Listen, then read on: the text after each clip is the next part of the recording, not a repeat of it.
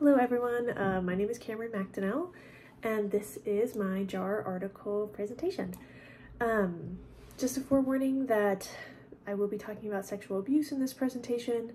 I don't really go into any details. I do say the word sexual abuse a lot, and then I do briefly talk about mentions of rape, very, very briefly. But if that is something that triggers you, please protect yourself. And yeah. So let's dive right in. This article that I chose is titled Memory for Neutral, Emotional, and Trauma-Related Information in Sexual Abuse Survivors. It was written by Marilyn Forrest and Isabel Blanchett for the European Journal of Psychotraumatology. And the study focuses on non-autobiographical memory, recall, for emotional and traumatic memories in sexual abuse survivors. The participant group was 27 sexual abuse survivors and then 27 women in a control group. The entire group of participants was all women who were recruited from the University of Quebec, and as well as a sexual assault support group. And they were all about 32 years of age. As far as the exclusionary criteria for the study, there was many things that were chosen for the exclusion criteria because memory can be affected by a lot of things.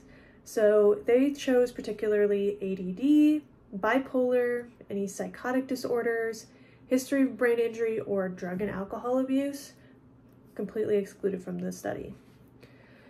The study was done using a free recall of 3 stories with different emotional content. So the first story was neutral, just about a woman watching TV. The next was an emotional story about a car accident. And then lastly was the trauma-related story about a woman experiencing sexual abuse. So they were all about the same length with the same narrator, and then they were also randomized across all of the participants. So after each story, they were asked to recall as many details as possible with 1 minute to speak.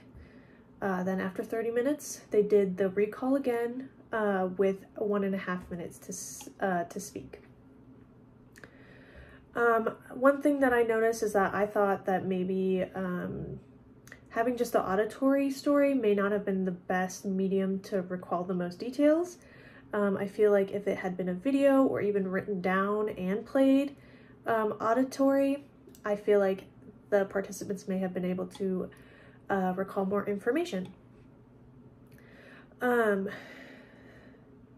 So the conclusion and the results were that the hypothesis that the researchers had was correct, which was the sexual abuse survivors had a worse time recalling details from the neutral and the emotional stories.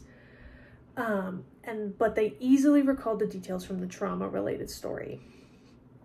Another interesting correlation that they found was that those who reported a greater number of trauma events had an even worse time than people who had less events. So the more trauma that you have, the harder it is to recall things.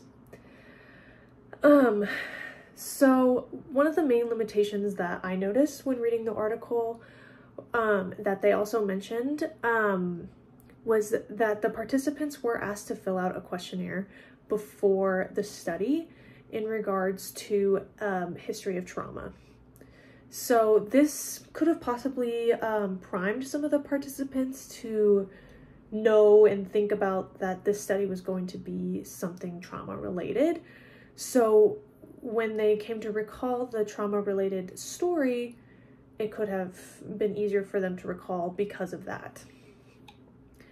And then they also mentioned something interesting, which is that they did not ask for the time that had elapsed since the abuse. So some of these women could have experienced childhood abuse or have it happen in their adulthood. But for the sake of the study, because it was not recorded, we can't really say if one has more correlation than the other. And then there was a few more confounding variables that I thought should be considered. One that's very briefly mentioned in the article is people who are participating in psychotherapy or maybe other types of therapy that can be used to increase memory. And like I said earlier, there are many, many things that can affect memory recollection, like sleep, medication, stress, emotional state.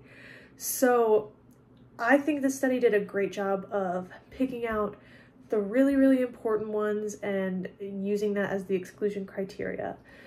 But yeah, overall, I thought this article was super, super interesting, and it really confirmed a lot about what we already know about memory, which I thought was super, super cool. So thank you guys so much for listening, and I am looking forward to hearing your feedback. Bye.